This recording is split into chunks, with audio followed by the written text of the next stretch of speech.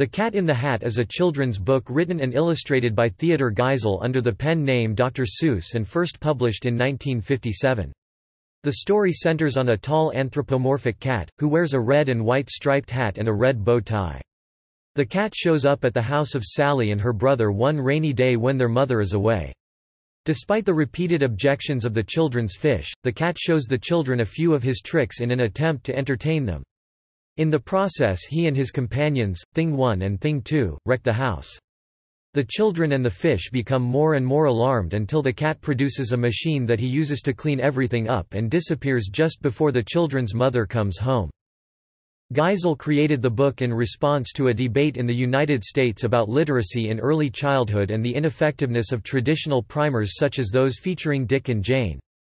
Geisel was asked to write a more entertaining primer by William Spalding, whom he had met during World War II and who was then director of the Education Division at Houghton Mifflin.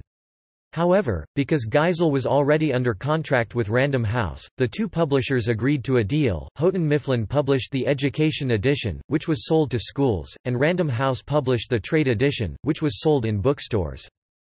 Geisel gave varying accounts of how he created the Cat in the Hat, but in the version he told most often he was so frustrated with the word list from which he could choose words to write his story that he decided to scan the list and create a story based on the first two words he found that rhymed. The words he found were cat and hat. The book was met with immediate critical and commercial success. Reviewers praised it as an exciting alternative to traditional primers. 3 years after its debut, the book had already sold over 1 million copies, and in 2001 Publishers Weekly listed the book at number 9 on its list of best-selling children's books of all time. The book's success led to the creation of Beginner Books, a publishing house centered on producing similar books for young children learning to read. In 1983, Geisel said, "It is the book I'm proudest of because it had something to do with the death of the Dick and Jane primers." The book was adapted into a 1971 animated television special and a 2003 live-action film.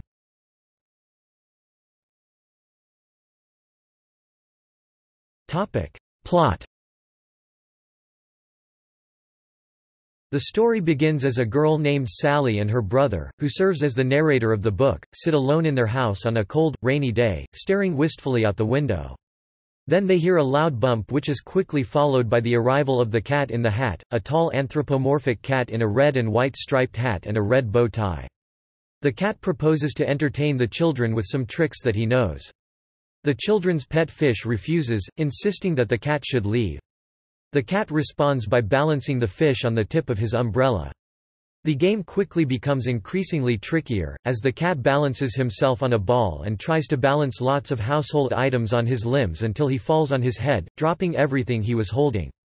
The fish admonishes him again, but the Cat in the Hat just proposes another game. The cat brings in a big red box from outside, from which he releases two identical creatures with blue hair and red suits called Thing 1 and Thing 2. The things cause more trouble, such as flying kites in the house, knocking pictures off the wall and picking up the children's mother's new polka-dotted gown. All this comes to an end when the fish spots the children's mother out the window. In response, Sally's brother catches the things in a net, and the cat, apparently ashamed, stores them back in the big red box. He takes it out the front door as the fish and the children survey the mess he has made. But the cat soon returns, riding a machine that picks everything up and cleans the house, delighting the fish and the children. The cat then leaves just before their mother arrives, and the fish and the children are back where they started at the beginning of the story. As she steps in, the mother asks the children what they did while she was out, but the children are hesitant and do not answer. The story ends with the question, "What would you do if your mother asked you?"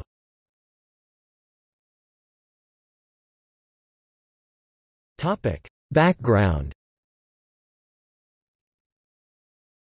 Theodor Geisel, writing as Dr. Seuss, created The Cat in the Hat partly in response to the May 24, 1954, Life magazine article by John Hersey titled, "Why Do Students Bog Down on First R? A Local Committee Sheds Light on a National Problem, Reading." In the article, Hersey was critical of school primers like those featuring Dick and Jane. In the classroom, boys and girls are confronted with books that have insipid illustrations depicting the slicked-up lives of other children. All feature abnormally courteous, unnaturally clean boys and girls. In bookstores anyone can buy brighter, livelier books featuring strange and wonderful animals and children who behave naturally, i.e., sometimes misbehave. Given incentive from school boards, publishers could do as well with primers. After detailing many issues contributing to the dilemma connected with student reading levels, Hersey asked toward the end of the article, "Why should school primers not have pictures that widen rather than narrow the associative richness the children give to the words they illustrate? Drawings like those of the wonderfully imaginative geniuses among children's illustrators, Tenniel, Howard Pyle, Dr. Seuss, Walt Disney."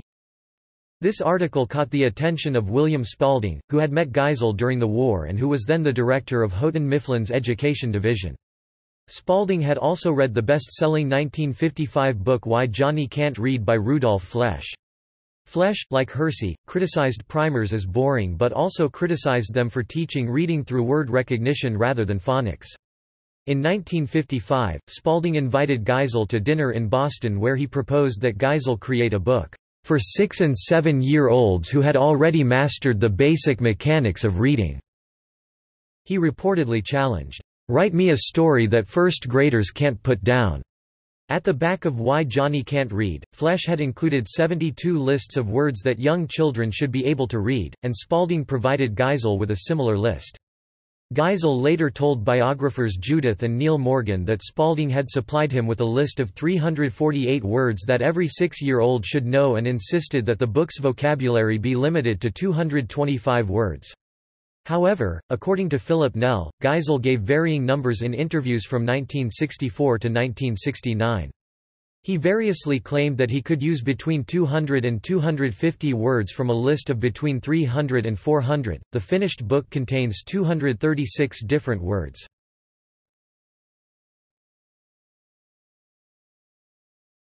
Topic: Creation. Geisel gave varying accounts of how he conceived of the Cat in the Hat. According to the story Geisel told most often, he was so frustrated with the word list that William Spalding had given him that he finally decided to scan the list and create a story out of the first 2 words he found that rhymed. The words he found were cat and hat. Near the end of his life, Geisel told his biographers, Judith and Neil Morgan, that he conceived the beginnings of the story while he was with Spalding, in an elevator in the Houghton Mifflin offices in Boston. It was an old, shuttering elevator and was operated by a small, stooped woman wearing a leather half-glove and a secret smile. Anita Silvey, recounting a similar story, described the woman as a very elegant, very petite African-American woman named Annie Williams. Geisel told Silvey that, when he sketched the Cat in the Hat, he thought of Williams and gave the character Williams white gloves and sly, even foxy smile. Geisel gave 2 conflicting, partly fictionalized accounts of the book's creation in 2 articles, How Orlo Got His Book, in the New York Times Book Review and My Hassle with the First Grade Language, in the Chicago Tribune, both published on November 17, 1957. In My Hassle with the First Grade Language, he wrote about his proposal to a distinguished schoolbook publisher to write a book for young children about scaling the peaks of Everest at 60 degrees below. The publisher was intrigued but informed him that, because of the word list, you can't use the word scaling. You can't use the word peaks. You can't use Everest. You can't use 60. You can't use degrees. You can't. Geisel gave a similar account to Robert Kahn for an article in the July 6, 1957, edition of the Saturday Evening Post. In My Hassle with the First Grade Language, he also told a story of the 3 excruciatingly painful weeks in which he worked on a story about a king cat and a queen cat. However, queen was not on the word list, nor did his first-grade nephew, Norval, recognize it. So Geisel returned to the work but could then think only of words that started with the letter Q, which did not appear in any word on the list. He then had a similar fascination with the letter Z, which also did not appear in any word on the list.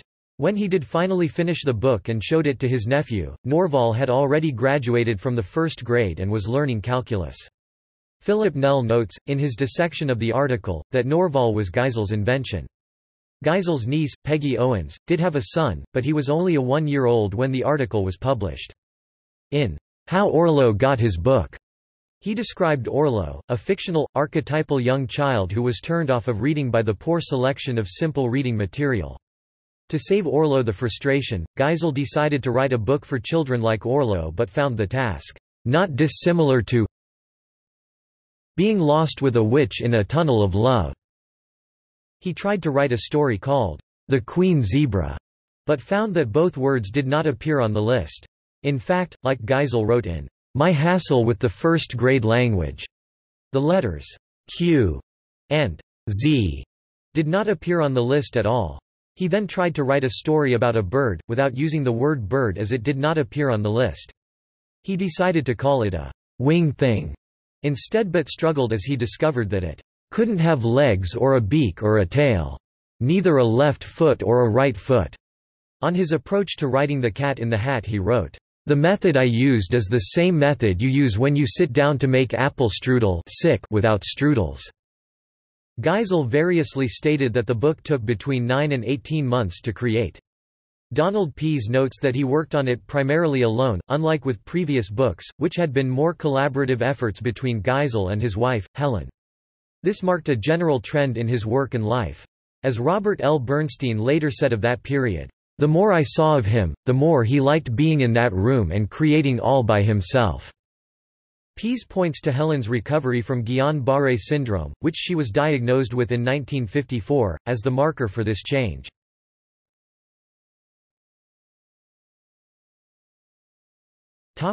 Publication history. Geisel agreed to write The Cat in the Hat at the request of William Spalding of Houghton Mifflin. However, because Geisel was under contract with Random House, the head of Random House, Bennett Cerf, made a deal with Houghton Mifflin. Random House retained the rights to trade sales, which encompassed copies of the book sold at bookstores, while Houghton Mifflin retained the education rights, which encompassed copies sold to schools. The Houghton Mifflin edition was released in January or February 1957, and the Random House edition was released on March 1.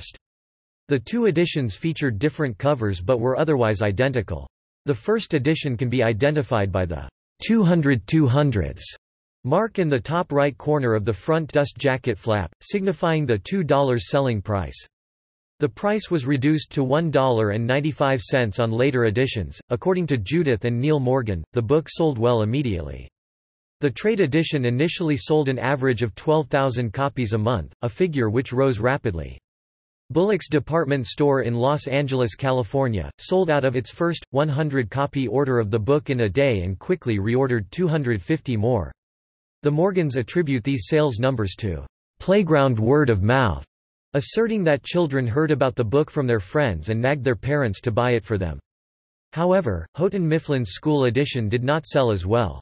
As Geisel noted in Jonathan Cott's 1983 profile of him, Houghton Mifflin had trouble selling it to the schools, there were a lot of Dick and Jane devotees, and my book was considered too fresh and irreverent. But Bennett Cerf at Random House had asked for trade rights, and it just took off in the bookstores. Geisel told the Morgans, "Parents understood better than school people the necessity for this kind of reader." After 3 years in print, The Cat in the Hat had sold nearly 1 million copies. By then, the book had been translated into French, Chinese, Swedish, and Braille. In 2001, Publishers Weekly placed it at number 9 on its list of the best-selling children's books of all time.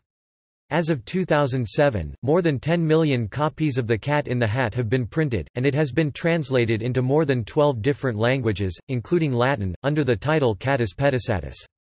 In 2007, on the occasion of the book's 50th anniversary, Random House released the annotated Cat, Under the Hats of Seuss and His Cats, which includes both The Cat in the Hat and its sequel, with annotations and an introduction by Philip Nell.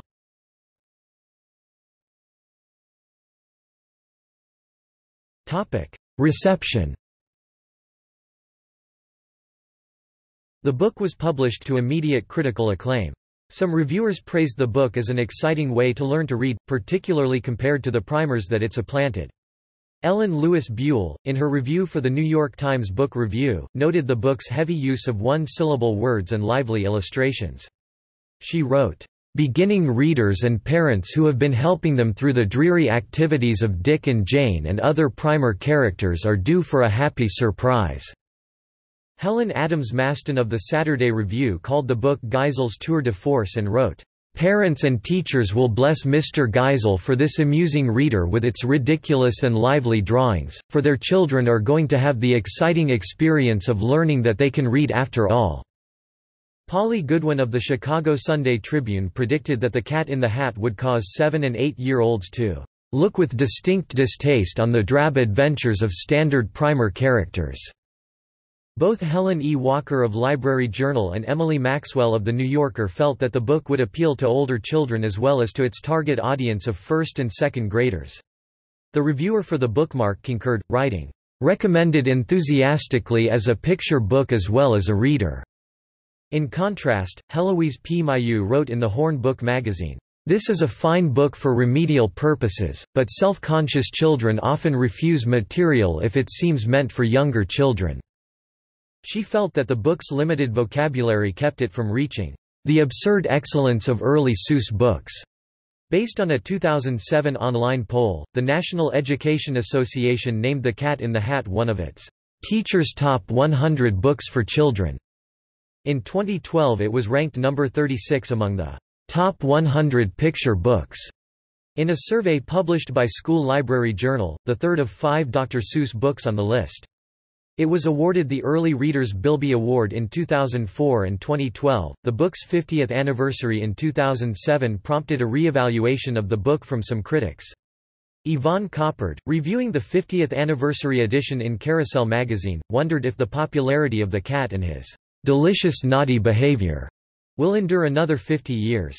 Coppard wrote, "The innocent ignorance of bygone days has given way to an all-embracing, almost paranoid awareness of child protection issues. And here we have the mysterious stranger who comes in, uninvited, while your mother is out."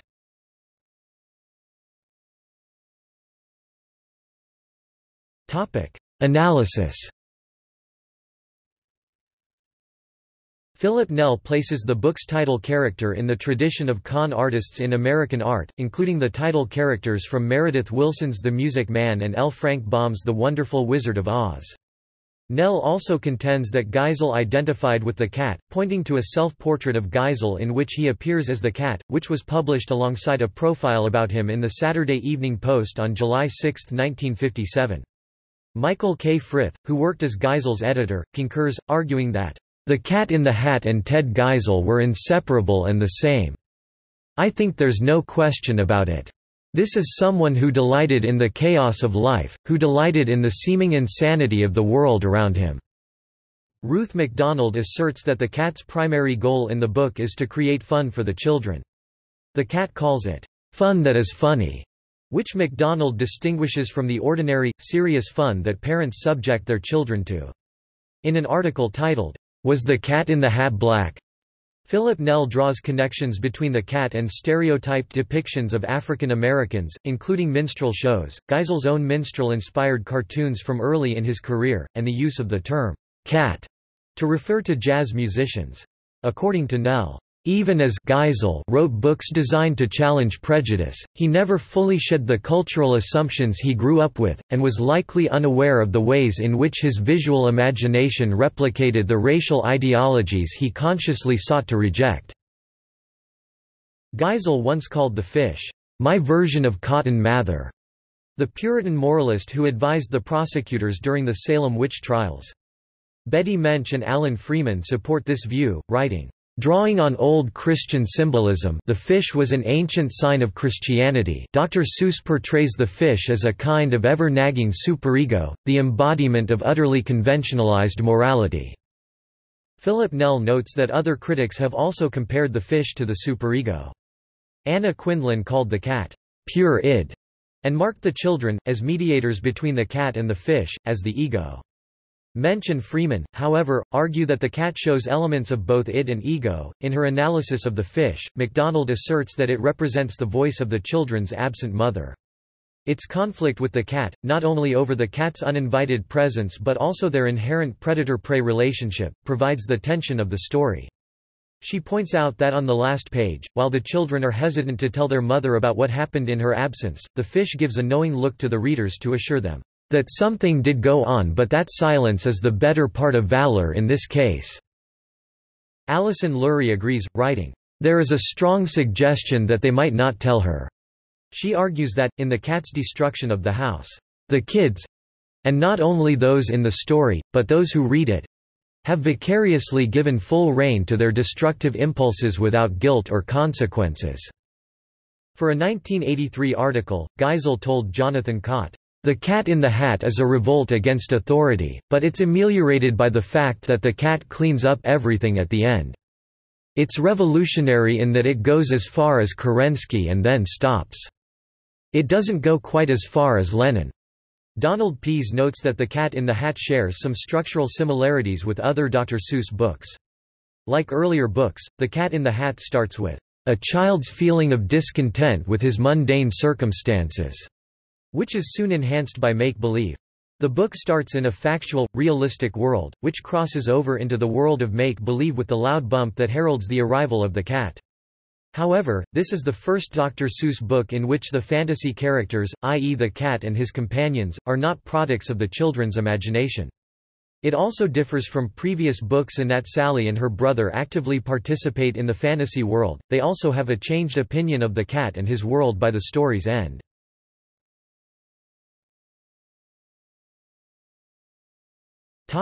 Legacy.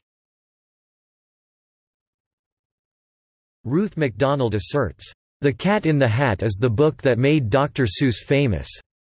Without the cat, Seuss would have remained a minor light in the history of children's literature." Donald Pease concurs, writing, "The Cat in the Hat is the classic in the archive of Dr. Seuss stories for which it serves as a cornerstone and a linchpin. Before writing it, Geisel was better known for the Quick, Henry, the Flit, ad campaign than for his 9 children's books." The publication and popularity of the book thrust Geisel into the center of the United States literacy debate, what Pease called, "the most important academic controversy" of the Cold War era. Academic Louis Menon contends that, "The Cat in the Hat transformed the nature of primary education and the nature of children's books. It not only stood for the idea that reading ought to be taught by phonics, it also stood for the idea that language skills—and many other subjects—ought to be taught through illustrated storybooks, rather than primers and textbooks." In 1983, Geisel told Jonathan Cott, "It is the book I'm proudest of because it had something to do with the death of the Dick and Jane primers." The book led directly to the creation of Beginner Books, a publishing house centered on producing books like The Cat in the Hat for beginning readers. According to Judith and Neil Morgan, when the book caught the attention of Phyllis Cerf, the wife of Geisel's publisher, Bennett Cerf, she arranged for a meeting with Geisel, where the two agreed to create Beginner Books. Geisel became the president and editor, and the Cat in the Hat served as their mascot. Geisel's wife, Helen, was made third partner. Random House served as distributor until 1960, when Random House purchased Beginner Books. Geisel wrote multiple books for the series, including The Cat in the Hat Comes Back 1958, Green Eggs and Ham 1960, Hop on Pop 1963, and Fox and Socks 1965. He initially used word lists of limited vocabularies to create these books, as he had with The Cat in the Hat, but moved away from the lists as he came to believe that a child could learn any amount of words if fed them slowly and if the books were amply illustrated.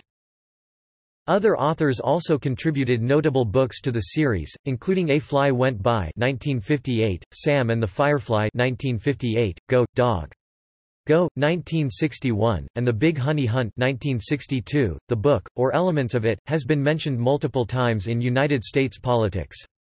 The image of the cat balancing many objects on his body while in turn balancing himself on a ball has been included in political cartoons and articles.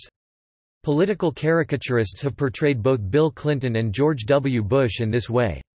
In 2004, Mad Magazine published, "The Strange Similarities Between the Bush Administration and the World of Dr. Seuss", an article which matched quotes from White House officials to excerpts taken from Dr. Seuss books, and in which George W. Bush's State of the Union promises were contrasted with the cat vowing, in part, "I can hold up the cup and the milk and the cake." "I can hold up these books," and "The Fish on a Rake."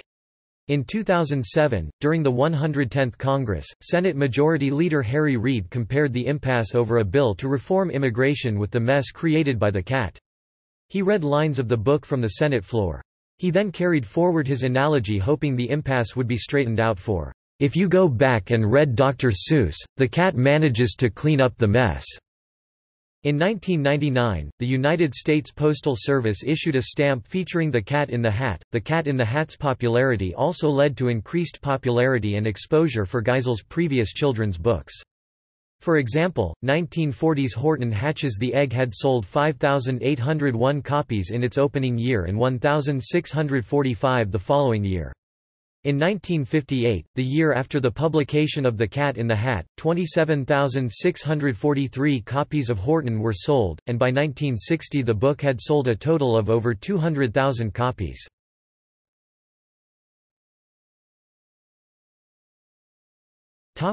Adaptations. The Cat in the Hat has been adapted for various media, including theater, television, and film. The animated musical TV special premiered in 1971 and starred Alan Sherman as the cat. In 2003, a live-action film adaptation was released, starring Mike Myers as the cat. Boxoffice.com reports that the film grossed $133,960,541 worldwide on an estimated $109 million budget. In 2012, following the financial success of The Lorax, the animated film adaptation of the Dr. Seuss book of the same name, Universal Pictures and Illumination Entertainment announced plans to produce a CGI adaptation of The Cat in the Hat. Rob Lieber was set to write the script, with Chris Meledandri as producer, and Audrey Geisel as the executive producer. However, the project never came to fruition. On January 24, 2018, it was announced that Warner Animation Group was in development of a different animated Cat in the Hat film as part of a creative partnership with Seuss Enterprises. In 2009, the Royal National Theatre created a stage version of the book, adapted and directed by Katie Mitchell. Seussical, a musical adaptation that incorporates aspects of many Dr. Seuss works, features the Cat in the Hat as narrator. The musical received weak reviews when it opened, in November 2001, but eventually became a staple in regional and school theaters. A ride at Universal Studios Islands of Adventure Park in Orlando, Florida, has a Cat in the Hat theme. In 1997, the book was made into a Living Books adaptation for the PC, and then, there were similar differences to reflect the new media, such as Conrad sings his lines at the subtitles of the story as the narrator in The Rainy Day.